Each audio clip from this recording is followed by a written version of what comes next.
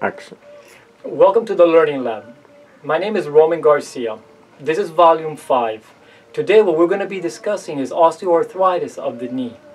And what I'm going to be showing is relatively simple. I'm going to be describing a new paradigm for osteoarthritis. Because currently the thinking of osteoarthritis and how it starts, in my opinion, is a little bit archaic. And we need new paradigms to develop new systems. So what I'm going to show you today is where I believe osteoarthritis begins in the knee joint. In order to treat conditions and diseases in the medical industry, the first thing that needs to be done is to understand the condition itself. And I believe that our understanding of osteoarthritis is severely lacking in the medical community. So what I'm going to show you is different ways using different systems to demonstrate how osteoarthritis starts.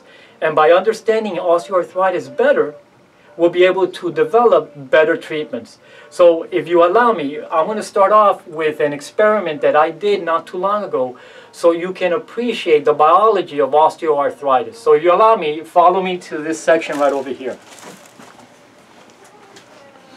These are chicken bones. What I did is I froze 3 of them, which are these, and I let 3 of them desiccate or dry out in the environment. I let them dry for about a week and a half, maybe 2 weeks. These were frozen.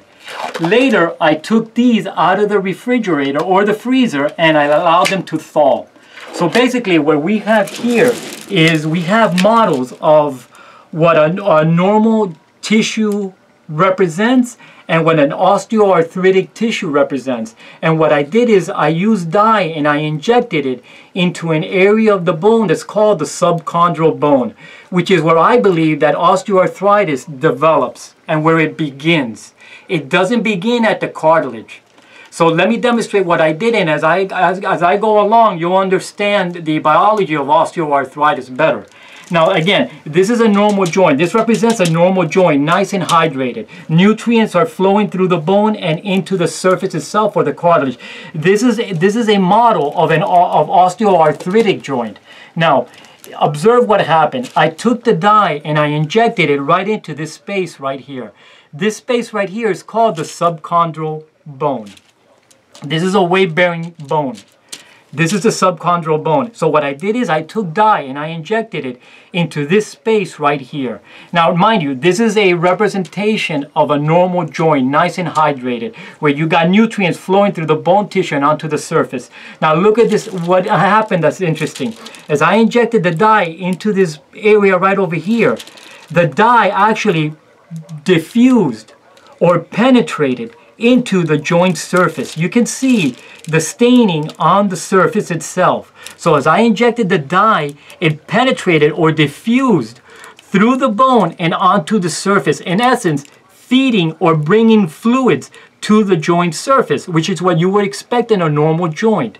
Now I did it to 3 bones. These were well hydrated, normal, representative of a knee joint. Again, you see the staining on the surface here. I injected the dye into the subchondral region and look what happened. It diffused right onto the surface. It penetrated fluidly. Again, you see it here. I injected it right into the subchondral space right here and it penetrated right onto the joint surface. This is what you would expect in a normal joint. Fluid is flowing through it and onto the surface and feeding, bringing nutrients to the cartilage itself. Now look at on this model here that represents osteoarthritis. This bone was desiccated, as you would see in a normal human or a human joint that's under arthritic stress. The bone desiccates. Now look at this, what happened.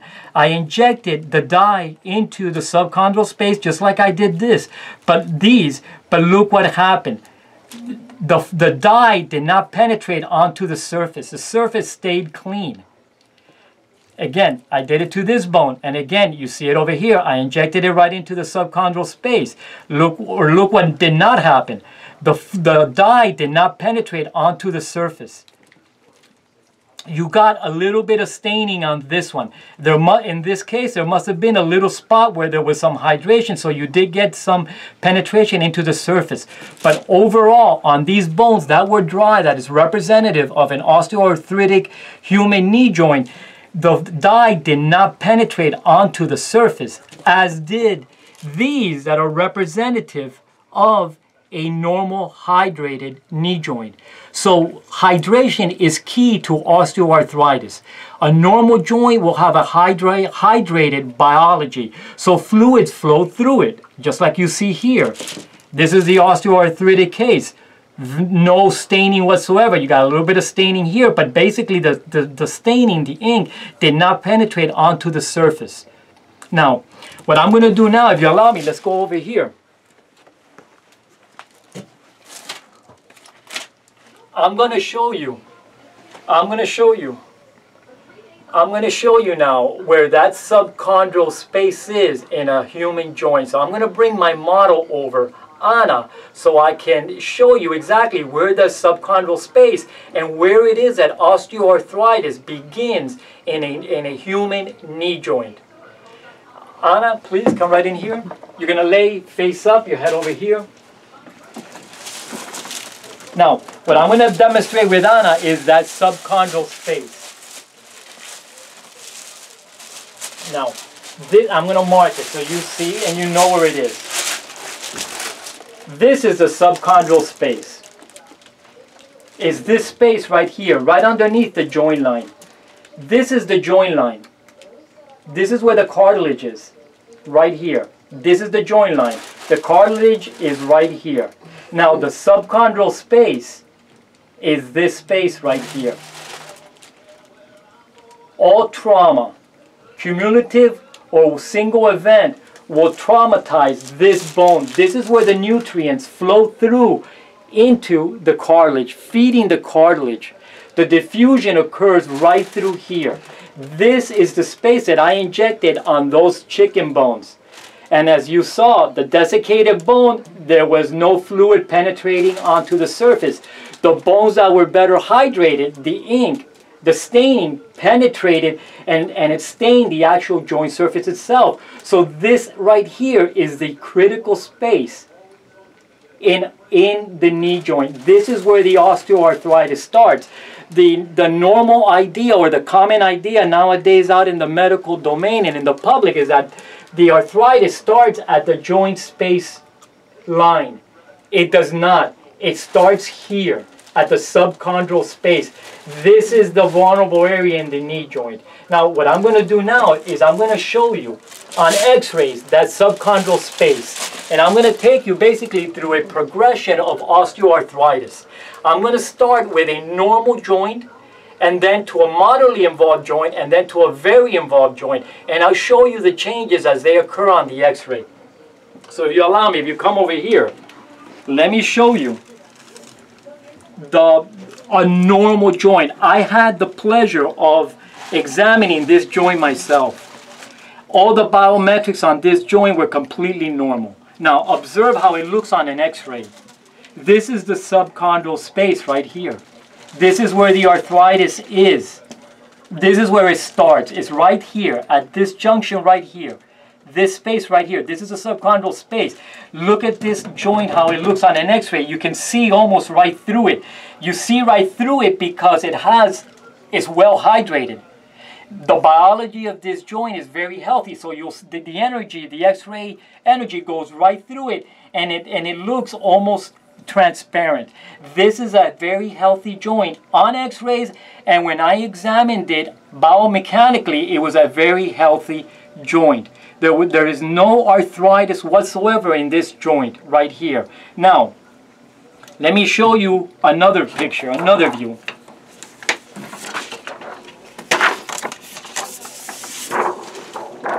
Now, under the current terms and the current ideas that exist out in the medical domain and in the public domain, if a physician would examine this joint, they would qualify this joint as healthy.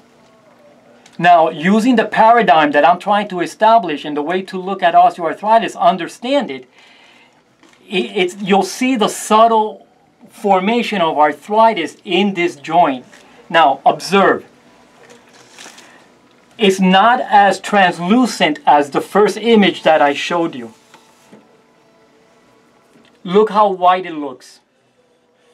This is the subchondral space. Look how white it looks. Look how white it looks. It's very white. This one's slightly more wider. This is the left, this is the right. This one's slightly more wider. It's white versus this one. But they both show a strong white pigment to the bone texture. What this tells us is that this subchondral space is beginning to desiccate. Now, observe the joint space width. Anybody or any physician under the current ideology that exists in the public, when they look at this x-rays, they will focus in on this space right here, and they will qualify this as a normal knee joint with healthy joint space width. So they would not label this picture here as arthritic. But using the paradigm that I'm trying to establish, having to do with desiccation, this subchondral space is already starting to show degenerative changes. Now, I'll show you a sign of degeneration. These pictures right now that I'm going to show you. This is a view. This is a view of this film right here. It's the same knee joint. This is the left. Now, the desiccation is already starting to produce inflammation. And how do I know that? Because of this. This is a view of the knee in a flexed position. It's bent and it's taken from the side. This is the femur bone, and then this is the bottom bone. This is the tibial bone. This is the back of the knee. This is the front of the knee. This is the kneecap. Observe this mineralization right here. This joint has been in an inflammatory state already for a while, and it's collected fluid in the back space over here. With time, that fluid actually mineralizes, and you see this bony formation right here. This tells me that this joint has been in an inflammatory state. This is the left, and this is the right. Again, the knee is in a bent position. And again, this is the right. Again, you see the mineralization right over here. This knee has been under duress. Though, if they were to label or evaluate this joint with the current terminology and the current ideology that exists, this joint would be labeled as a healthy joint because of this expanded joint space width. There's a lot of cartilage here. The cartilage is not affected yet, but the subchondral space is starting to desiccate. So using the paradigm that I'm recommending, any physician who would see this joint would immediately start implementing anti-arthritic treatments on this case because of this subchondral desiccation. Now, I'm going to show you now a knee with full-blown arthritis in it. It's very marked, very remarkable. This is the right, this is the left. Again, look at the whiteness of this bone. This bone is completely desiccated. This subchondral joint space right here is not transmitting any nutrients. There's no diffusion of nutrients. There's no biological flow flowing through this space anymore. The cartilage has been devoid of all nutrients, so it's basically degenerative away. It's a degenerative joint completely. This is the right, this is the left. You see that the left is not as white as the white. This subchondral space is still transmitting nutrients through the subchondral space and into the cartilage. This cartilage is still receiving a little bit of nutrients through it. Eventually, if nothing is done, it will look as the right does. But you can see the difference in the subchondral space. And accordingly, you see the difference in the cartilage volume. This subchondral region right over here, very desiccated. There's no biological flow. There's no energy flowing through this subchondral space. The cartilage is not receiving nutrients, and it basically it wasted away. You still have some joint space width here because this subchondral space is healthier. Now, what does all this mean? I think it's simple. we've been relying on this old terminology, on this old ideology of what osteoarthritis is. It has not been working too well. We need to understand osteoarthritis better, and we need to start by understanding how it starts, where it starts, and the biology behind it, and be able to identify it sooner than what we are thus far. Only then can we implement strategies and interventions that will truly be effective. This, in future volumes, I will be demonstrating strategies that you can use to protect the subchondral space. It's vital that we develop new paradigms, to develop these new treatments, new interventions. But first we need to understand it. And I believe that what I am saying is the biology of the osteoarthritis. The subchondral space is the critical point that needs to be evaluated on every joint examination, on every knee joint examination. Again, for anybody that's seeing this video, I want to thank you for your support of our videos. We will be producing more videos as we go along, and I will be starting to demonstrate interventions that you can implement to protect your joints better. Thank you for watching this video.